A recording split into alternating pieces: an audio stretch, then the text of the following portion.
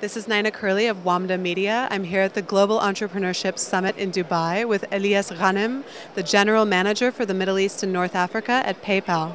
Elias, how are you? Hi Nina, how are you? Doing very well, thank you. Good. So just sketch out for us, remind our viewers, where is PayPal right now in the Middle East in terms of where merchant and consumer accounts are enabled? So in fact, we announced recently that we started the operation of the Middle East. Today we have 7 markets that are fully enabled, that buyers and sellers can have a PayPal account and transact. The 7 markets are the entire GCC plus Jordan. In addition to that, we have also PayPal in Yemen, we have it in Morocco, in Tunisia and in Algeria for consumers to open a PayPal account and be able to shop online. And where do you plan to expand in 2013?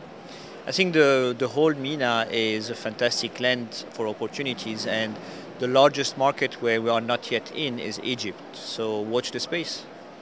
I think some people in Egypt are excited about that.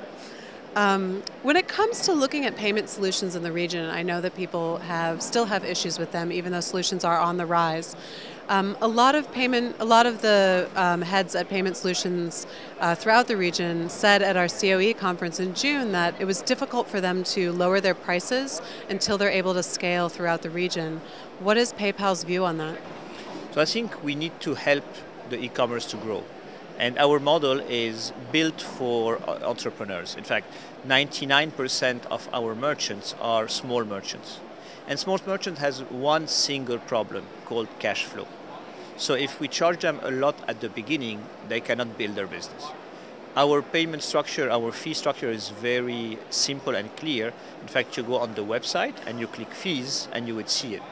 So it's 3.4 plus a fixed fee, and then this percentage starts decreasing as you build your business on a volume basis. No setup cost, no monthly fee, no ongoing charges. You sell, you pay. You don't sell, you don't pay. And that's the only way for a small enterprise to build a business. As scale builds up, rate goes down, rather than fees evolve in the wrong direction.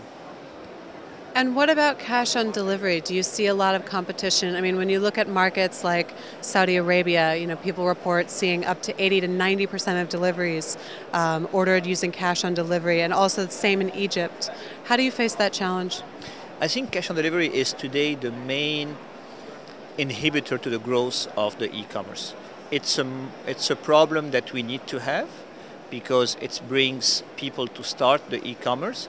But at the same time, it's a big problem because it kills a lot of value of the e-commerce. It costs money, it creates frictions, it creates stress, and at the end of the day, every player, the consumer must be at home.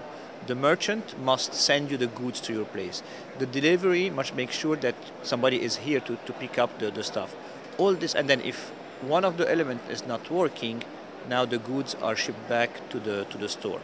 That costs money, that takes time, and that makes it inefficient. The more we reduce the cash on delivery, and what I mean we is every stakeholder of the value chain, the more the e-commerce will grow. And we believe at PayPal we have really the right way to reduce cash on delivery, because my theory on cash on delivery is trust. If I trust you, I don't need us to interact for me to get the goods and me to pay you. So if we put somebody in between that brings the trust, probably we will be willing to do a transaction without having the cash exchanged with the goods. Yeah, it's a tricky thing. It's part trust, probably part cultural. When it comes to these issues, how do you see e-commerce in the Middle East evolving over the next 5 years? I'm seeing it's fantastic. I've been working before that in Asia, and now coming to the Middle East, I'm a lot comparing these two markets. I'm seeing us here growing extremely fast and starting to get some ideas on what is in Asia, where e-commerce is everywhere. People are doing arbitrage all the time between the goods I can find locally and the goods I can find on a cross-border basis. When you see here Namshi, Souk, Kobon, who are starting to build their business here, Marca VIP, as well as large airlines that are accepting PayPal, being Qatar Airways, being Emirates Airways, it's exactly where we want to take the business. My challenge is once I gave these few names, there's not so many others. So really the opportunity is to help entrepreneurs take their business online so they can sell, the e-commerce grows, the trust grows, and we reach out, we get back to the same level where Asia or Europe is in a few years. I think it'll be really interesting to check in with PayPal in 6 months or a year and just see how the data is evolving, how the user consumer behavior is evolving, just given that you're opening merchant accounts in new markets. I think it'll be a very interesting time. You know what? I'm very bullish on what we can do in this region. PayPal has, we announced a strategy saying every 3 years we want to double the business. Well, I have the same strategy here. We have some 5% of market share for the time being. We expect our market share to move to 10% on a bigger pie, by the way, in the next few years. So we want to enable consumers to go online, giving them safety and giving them easiness to shop.